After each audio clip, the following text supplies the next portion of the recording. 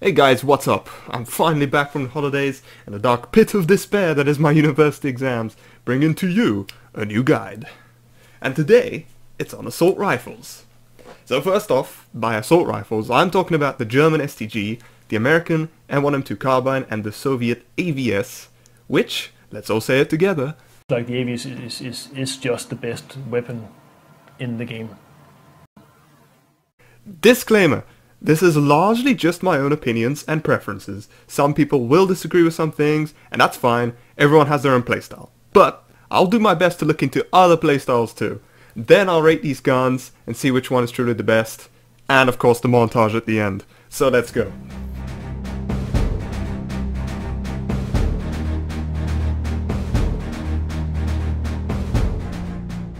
So, first off, what I like to do is not to mod these guns individually, but I usually just generalize them into a sort of playstyle modding scheme or whatever. So, I've come up with 3 of them.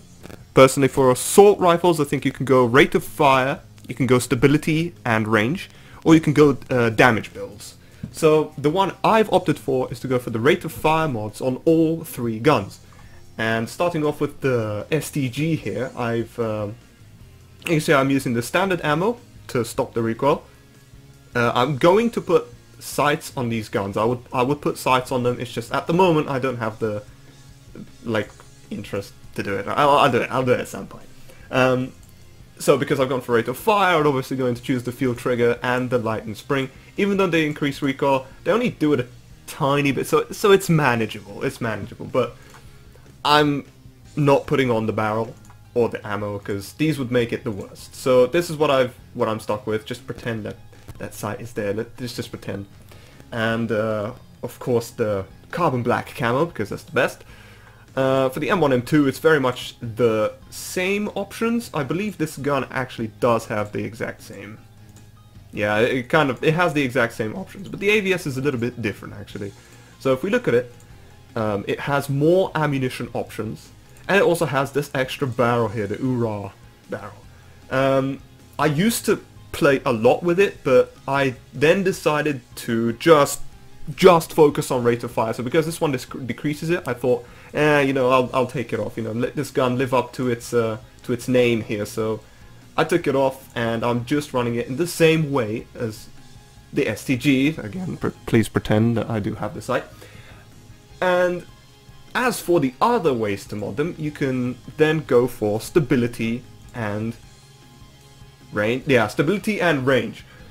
Where you can then, all I do is keep the standard ammo, take off the trigger and the spring because they both add stability, so it doesn't matter to you, you don't really need the rate of fire, and don't put on the stainless steel barrel because it increases stability.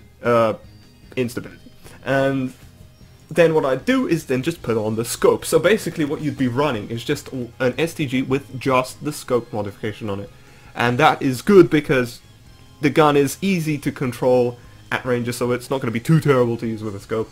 And I think the same applies to the M1 carbine. Maybe it's easier if I do that. M1 carbine, and the AVS is, again, a little bit different. I would still stick with the standard ammo, but actually you have this URA barrel, which actually helps both your range and stability, and increases the damage for you a little bit, all at the cost of a little RPM, but that's okay. So I would run the barrel, the URA barrel, with the field adjusted, with the PU T-post scope. And that's the range build.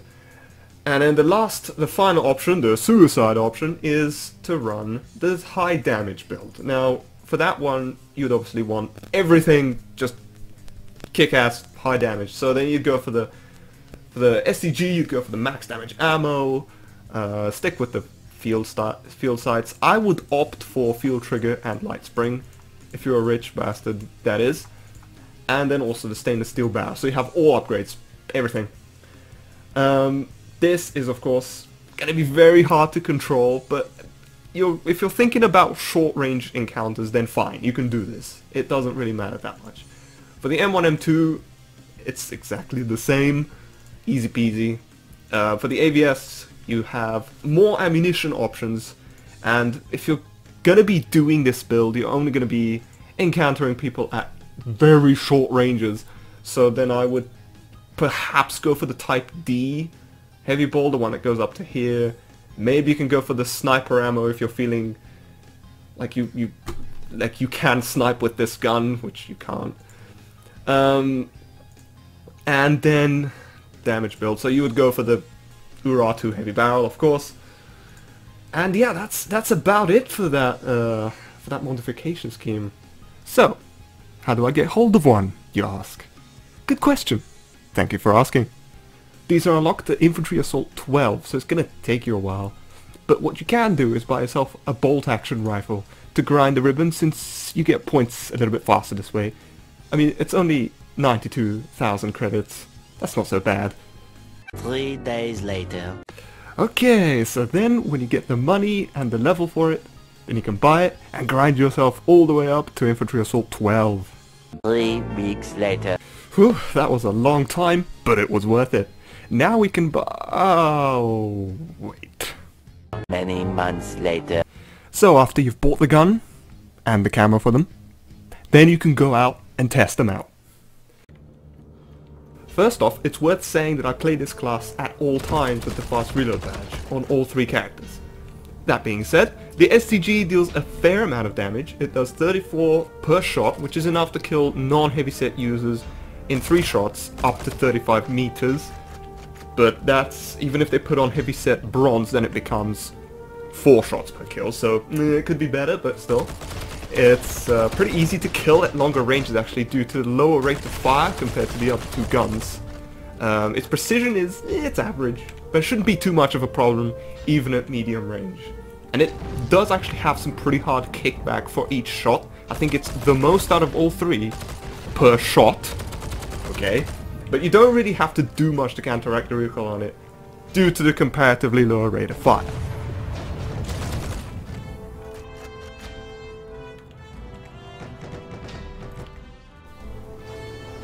The damage on the M1M2 carbine is the lowest out of all 3.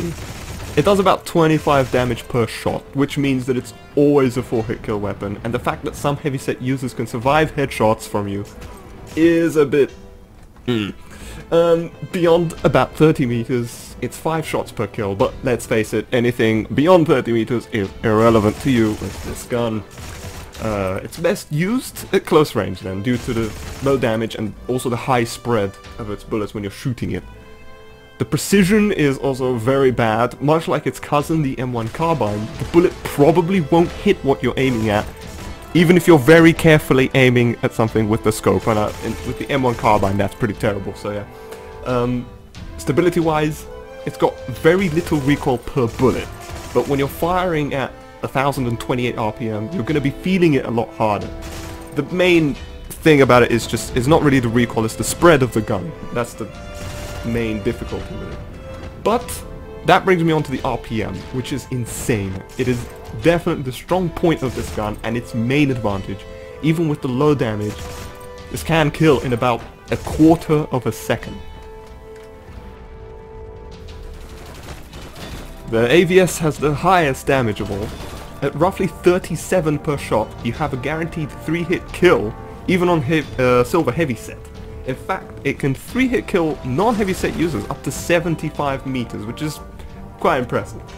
So the damage is definitely the strong point on the AVS, and to me it feels like it hits very hard and it kills very fast. Given that you're using the rate of fire build I showed you, you can actually engage enemies pretty well at longer ranges.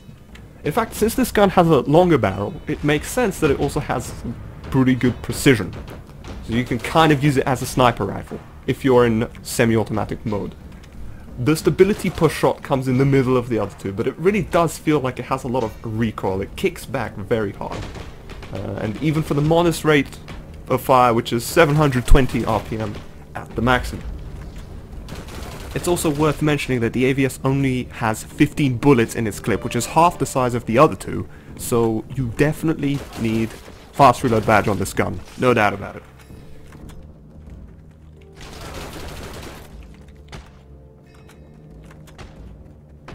So, to conclude today's episode and to see which gun really is the best, I've devised a very high-tech way of figuring it out by making a table of various things and giving them a score on various aspects. So, I'm going to start with the first one, which is the damage. And I think the AVS wins this one, so I'm going to give it a score of 8.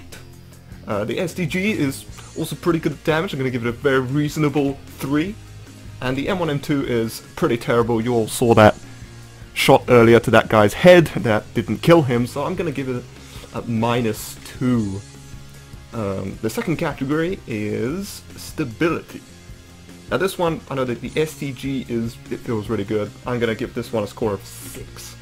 And the M1M2, it's okay, at very close quarters, it's okay. I'm going to give this a 4. And as for the AVS, I mean, you guys saw what name I gave it, so I'm going to have to give it a -4 for the recoil. The next category is the rate of fire. Now, again, look at the name of my M1M2 carbine, and you'll see why I'm going to now give it a score of 9. The AVS is 720 RPM, is decent, very good score, 3. And the STG comes in at the bottom, so I'm going to have to give it a 0. Okay, the next one is camos. Now, let's look at the camos. You can see that the STG has 4 camos. That's good. The M1M2, yeah, it only has 3 camos. That's not too good. And the AVS has 1, 2, 3, 4, 5 camos. My goodness, yes. Okay, so then to conclude, I'm gonna have to give STG has 4 camos, M1M2 has 3 camos, and the AVS 5 camos.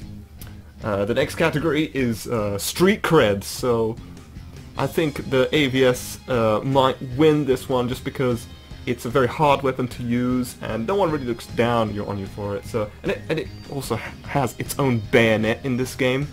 So that is very good street cred for you. You get a 9. The next one would probably be the STG. It's pretty good. It's not such a... no one looks down on you for using it. You know, some people complain about it, so it's okay. 4. The M1M2 carbine, the amount of names that it has on the forums, the Koreabine, the NoobTube, the whatever, everyone says it's HNG in easy mode. That's not a lot of street cred for you if you use it, so I'm gonna have to give it a 1. And the last category is judging the performance of the gun based upon the KD and the total profit made with a very reasonable sample size of 1. So if we look at some matches, a match that I did for each of these guns. If I look at this is the STG match, you can see I made 709 score, 7 kills. This is the profit and this is the expense. So I've cut it down. I'm only looking at the ratios here. So there we go. The top one is my KD ratio of 3.86, and this is my profit to expenditure ratio of 1.87. It doesn't mean much because we have to compare it with the other ones. So this is the M1M2 match.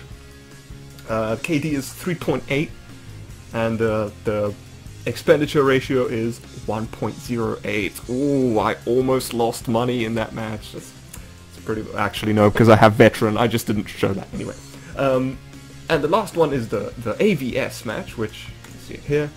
KD of 3.88 and an expenditure of almost 2.14 ratio. So that's very good. I actually made more than twice in pure credits than what I spent with this gun. That is very good. Quick thing that I noticed is quite interesting in all 3 matches is 3.86, 3.80, 3.88. Very close KD ratios. It's funny how it turned out that way. Anyway, so I'm gonna give this, the AVS obviously wins that because it has the highest in all 3 categories, and give it an 8. This fucking middle of it. The STG comes in second, so 4. And the M1M2 gets a score of 1. Okay, so if we total this up, and make it a total, I'm gonna do the grand reveal.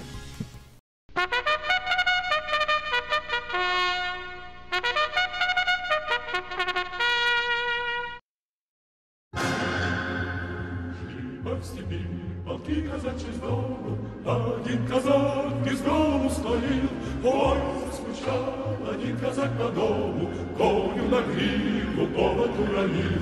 Ой, заскучал один казак по дому, коню на гриву повод уронил. Okay, so we can see that the AVS won that. Obviously, it is the best out of all of these. STG comes in at a second, and then M1 M2 in last place. So I'm going to make the same conclusion that Mr. Redbjorn made and say that the AVS it's just the best weapon in the game. Like the AVS is just the best weapon in the game.